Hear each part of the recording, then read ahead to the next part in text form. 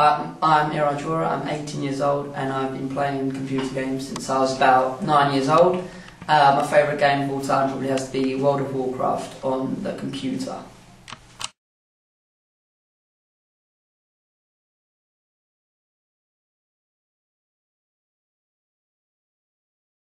What is it that changed it for you?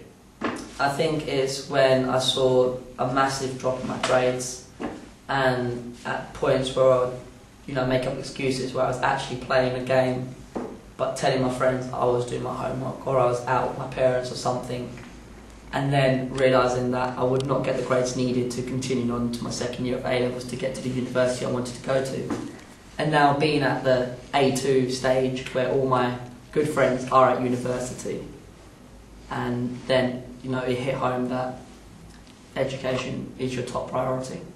This target is capture and interrogate. I'm placing the new order on indefinite hold.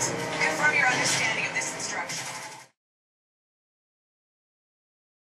My name's Joe, 28, and I've been playing computer games for 20 years.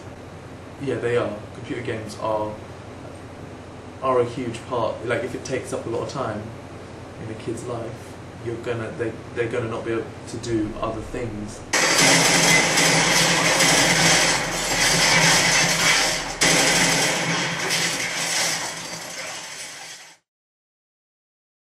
My name is Reese Farrington, I'm 16 years old and I'm playing video games for about 7 years now.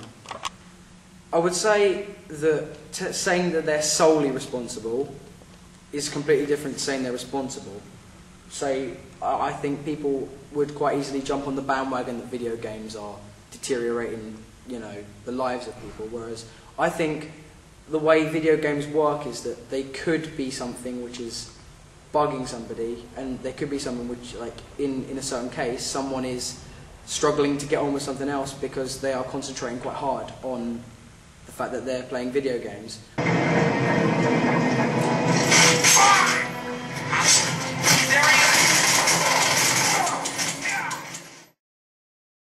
There's a whole way of communicating with different people. You have mainly the people that I played with myself, they're either Danish or Swedish, or majority of them were British. So you'd learn some of the language, you learn some of the Danish language, you learn some of the Swedish language, you have a laugh, you learn to communicate with people, you learn to talk to people. If you're not quite a confident person in real life, World of Warcraft, because they can't see you personally unless you want them to, you're more confident, you're more out of your shell, and that can have a beneficial knock-on effect in your real life. Headquarters secured. Spy plane standing by. Maybe you used to be shy, but the more you talk to people, the more you get used to talking to people, and then it can branch out from there. And now I'm quite confident speaking in public and things like that, and I would put quite a lot of that down to being able to talk in video games.